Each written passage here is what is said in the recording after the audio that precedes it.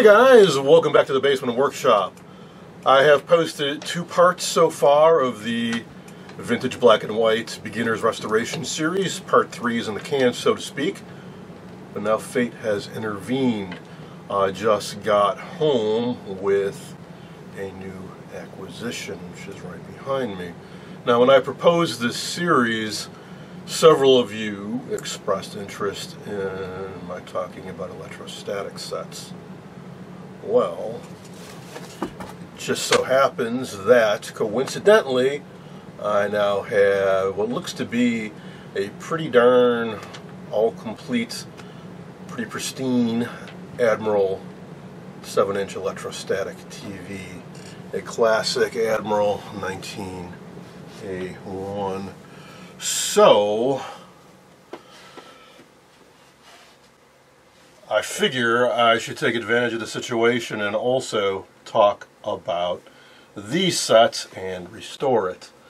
However, I'm not quite sure if I should jump back and forth constantly between the two or branch off and do 2 separate series. So, this video, 2 things. 1, how do y'all want me to handle this? Separate series or compare and contrast as we do both at the same time? I don't want to confuse folks.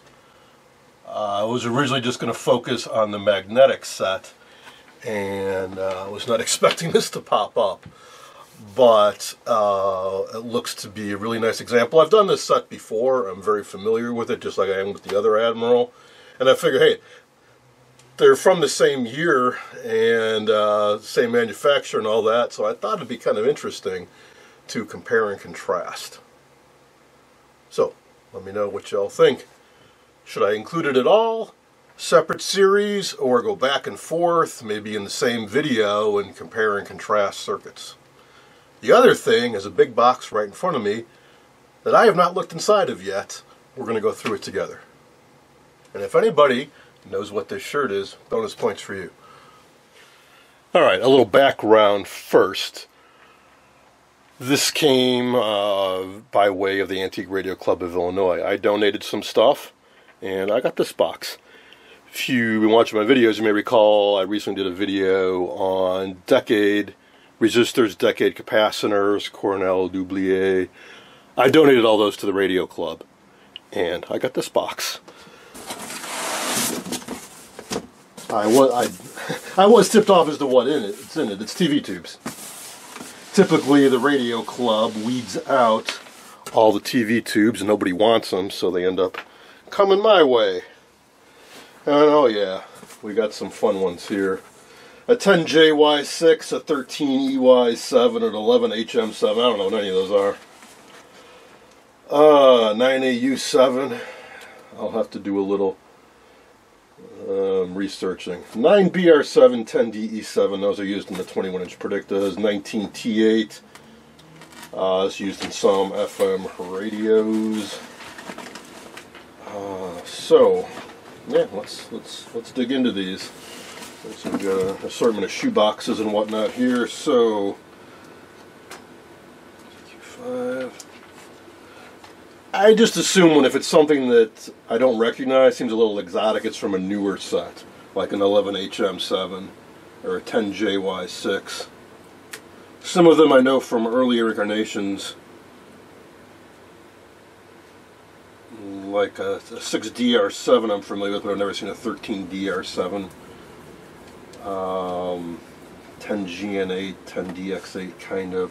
So what happened is, for years and years and years, most TV filaments were 600 milliamps. So series strung sets were typically either all 600 milliamp tubes or 2 strings of 300 milliamps.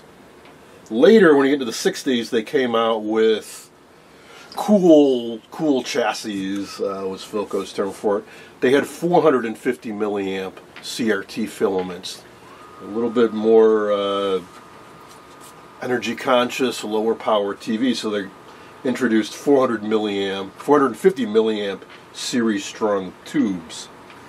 They also started combining more functions in tubes, so they have 2 or 3 elements. They weren't compactrons though.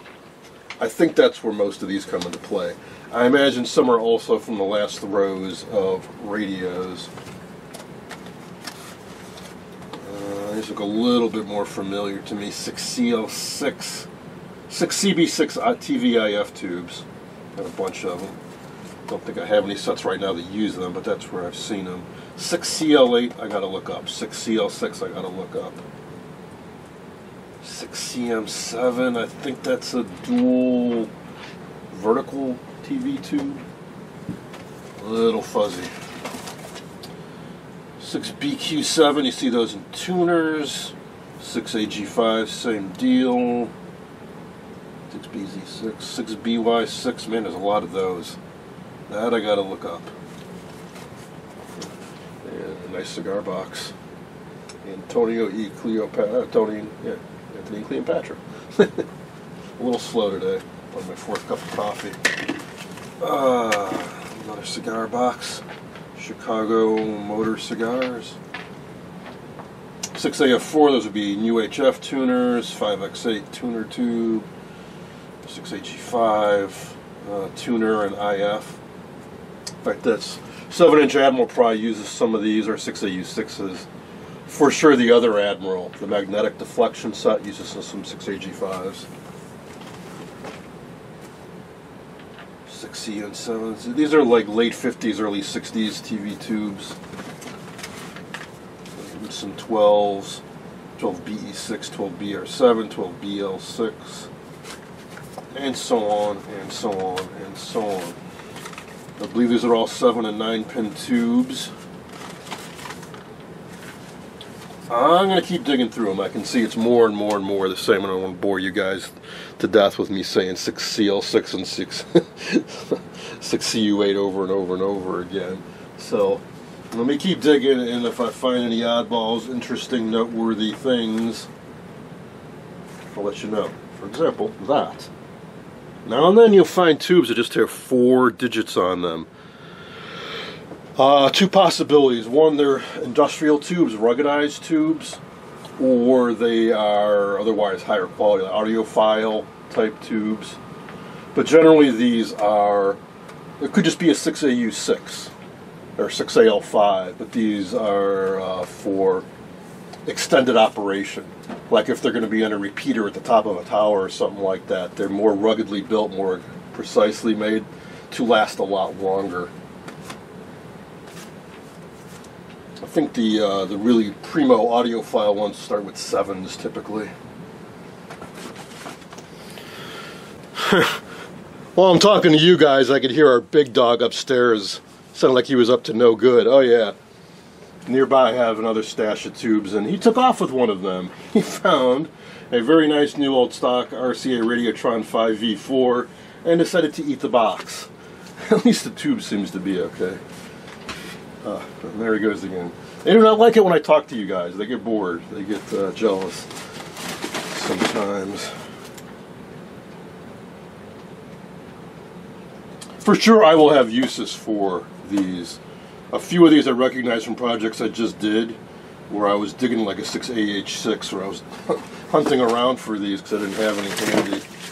So this will definitely help replenish my stocks. 12BA6, 12BE6, 6CR6, 6CQ8. Boy, I do not recognize these at all. It's funny how many variations there are of tubes. A lot of these are just going to be remote cutoff pentodes, IF tubes. They just, over the years, they just made very slight, minor tweaks to them. That's why a lot of these are interchangeable, with just slight differences. A little bit different biasing, a little bit different gain, a little bit different internal capacitance.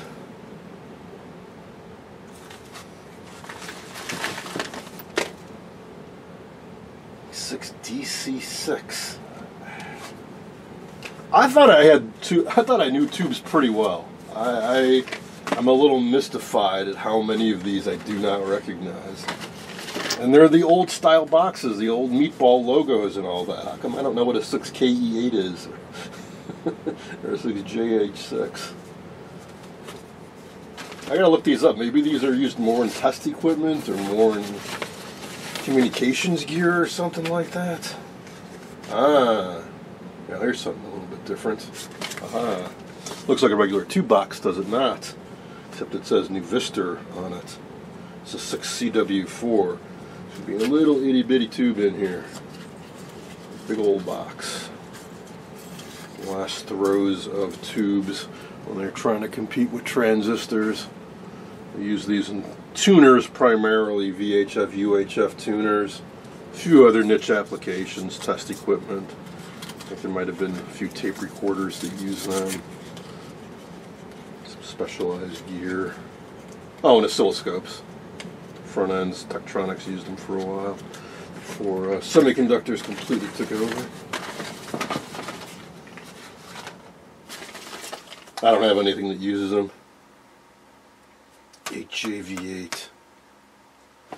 I do recall I had a series strong Admiral TV that used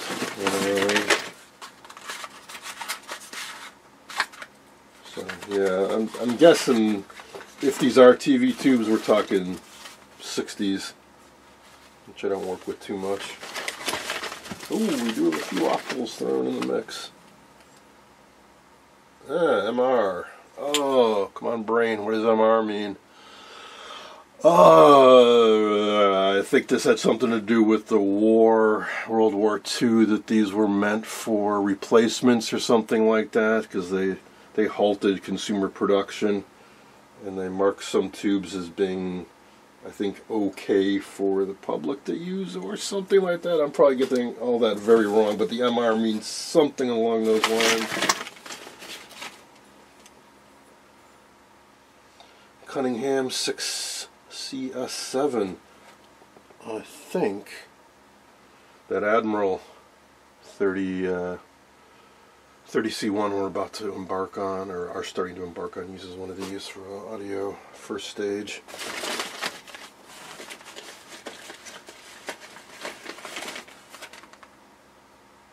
(12DS7), 12DZ6, 12DB5. Don't recognize any of them. Now we're at the level where they're just all loosey-goosey, just tossed in here. It's going to be a little, a little tedious to dig through these. They probably were in these originally, but they've all fallen out. Looks like these were nicely organized at some point where they had numbers on the side. Are you kidding? They're 8-volt tubes, but or something like that. Mostly falling out now. It's fun to see the boxes too. Like this is an Amperex 12B4, but notice it has a label that somebody wrote and put on there. You know what that means? There's a good chance somebody reused the box and that's not what's in here. Or maybe it is. You never know until you look. Nope, it's a Sylvania. Yeah. So don't get too excited when you see a tube box. You got to look inside. It's very common for boxes to have been reused. And you can see lots of these have been. People were thrifty back then. Often what you also see is when they put a new tube in the set, they take the old tube out and put it in the box. So you think you have new old stock tubes and you do not. You have used up tubes. 12FX5, 12HG7. What is this? Neat. Totally generic, just says electronic tube, but it has nifty graphics. We have an early 50s looking TV on it, and looks like a 50s big light radio. Handwritten. Imagine somebody made those just for reproduction market. Well, that's weird. Originally this had a Hong Kong semiconductor in it, but somebody's 6J6. Yeah, I guess a tube would just fit in there. Yep, it's got a 6J6 in it, alright. See if any, there's a few Amperex boxes in here. Let's see if any of these actually have Amperex. Amperex, a North American Philips company, they made some pretty nice tubes. Yes, this is really an Amperex. No bugle boy on it though. That's what the audio crowd wants. They have a little tube playing a trumpet on them. Those are premium grade tubes.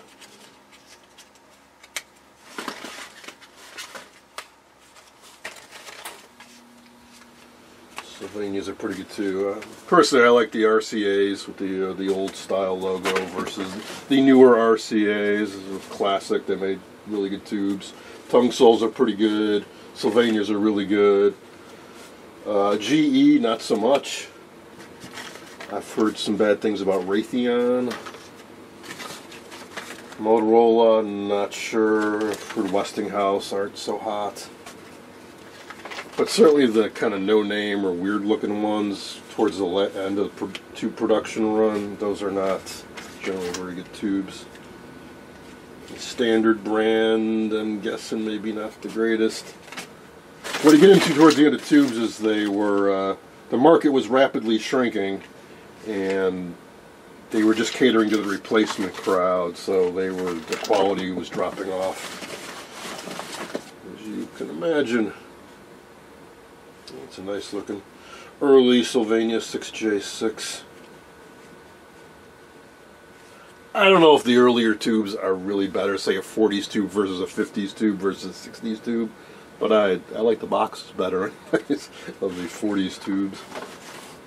There's a nice old Sylvania.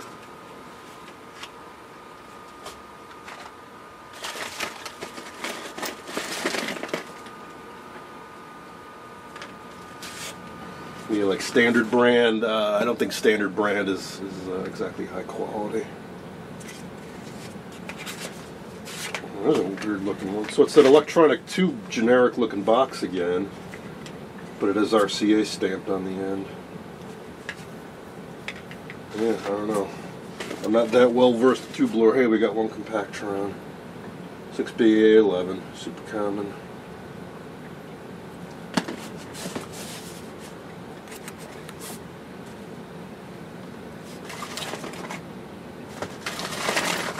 I hope I'm keeping this in frame as I go through this.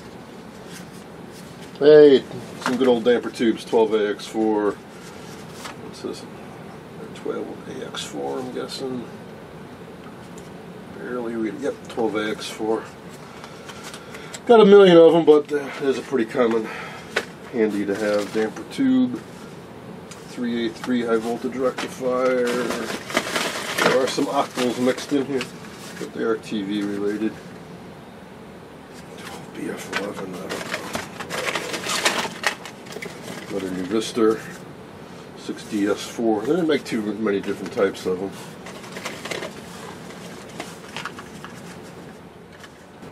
Well, it was just more and more of the same. I will be shocked if there are any 6 or 12 volt miniature TV tubes that I do not have in my stock anymore. These will be put to very good use. Thank you, Antique Radio Club of Illinois. Now, we're not done yet because 2 more boxes arrived today. So let's pop these open.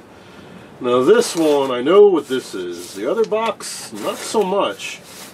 This was a spur of the moment thing. I recently fixed up a predictive TV for someone, and we got to talking about how to feed a signal into it.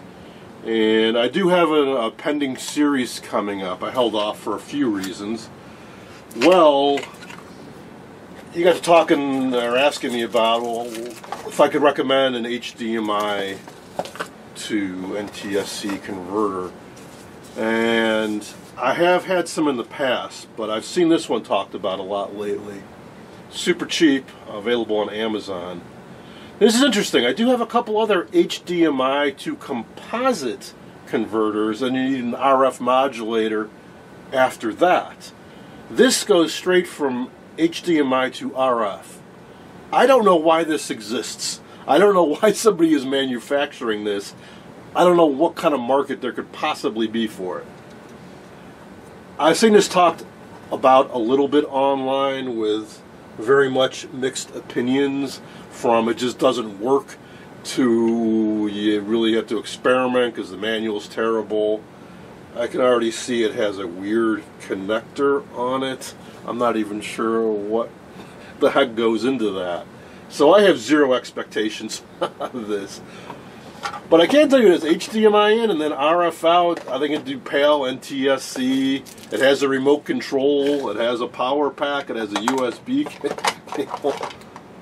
Oh, never mind. Actually, I think some of you have pointed this out to me. I think this is a European type of connector, so I may need to rig up some kind of adapter. This is not, in the US we would use an F connector for this. This is a little bit different. I did buy a whole bunch of adapters lately though, so maybe I have what I need. Anyways, I want to do a shootout where I'm going to review a whole bunch of products. It's going to be a series on how to feed a signal to an old TV. Now the box underneath it I am very puzzled about. I recently picked up a Hewlett-Packard 8662A RF generator.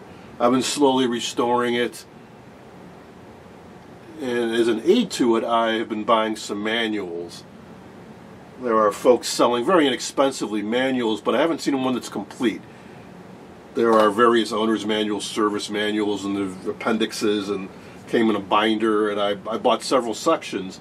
Well, I just bought another section, or a couple sections out of the service manual for, I don't know, $5 or something like that. This is a huge box. This is a very heavy box. So I'm not sure what exactly is in here. Oh, okay. These are beefier than I thought. The manuals I purchased, this is the whole deal. This is everything. The other manual I bought, I think, was just the owner's or a quick start guide or something like that. It was more like a little magazine pamphlet something. Yeah, wow, this is phenomenal. I've been working off the PDF for this. This is everything. Nice fold-out diagram, and this looks pretty darn pristine, other than maybe I just did that to it. I was opening it in my haste. But this is cool. This is the real binder and everything. I guess this is what I bought. I didn't realize from the photos that were posted, I didn't think I was getting all this. Wow. This is awesome. So, do I have... Oh, it is 2 volumes. Okay. Yeah. This... If you haven't watched my videos on this, this is... for its time, it was a phenomenal RF, synthesized RF sweep generator. Not sweep generator. It does sweep, it does AM, FM, and all kinds of amazing things. Markers, huge frequency range, 10 kilohertz to 1.2 gig. So these are all the manuals. And I've more or less got it working, but I still have some issues. So this, yeah, man. I've been working on low quality scans of this. This is all the schematics, parts locators, parts lists. Anything that's possibly wrong with this, anything that could possibly need servicing, I have everything covered. And boy, these look pristine. This was a score. I think I paid $7 or something like these for these. Oh. So this is from 1982. Wow. Alrighty. I will be getting back to this. The Christmas crunch has been on. I have been burning the candles at both ends and in the middle to get sets out and ready for people. Somebody's showing up with a van this weekend to take away a bunch of TVs. And that's why I've been holding off on doing the review series and series on making up my own home transmitter and stuff, is because once all these sets are out of here, I'm going to have a lot more room to work with, and I can spread everything out and really do some experimenting. So that will be coming up. So that's going to be it for now. Hope you enjoyed this unboxing, and let me know what you think about the Admiral electrostatic set. Just do a normal restoration on it in a separate series. Bounce back and forth and compare and contrast with the magnetically deflected Admiral set, the console set, or sort of interleave the two, or make an in-depth series standalone on electrostatic sets. All right.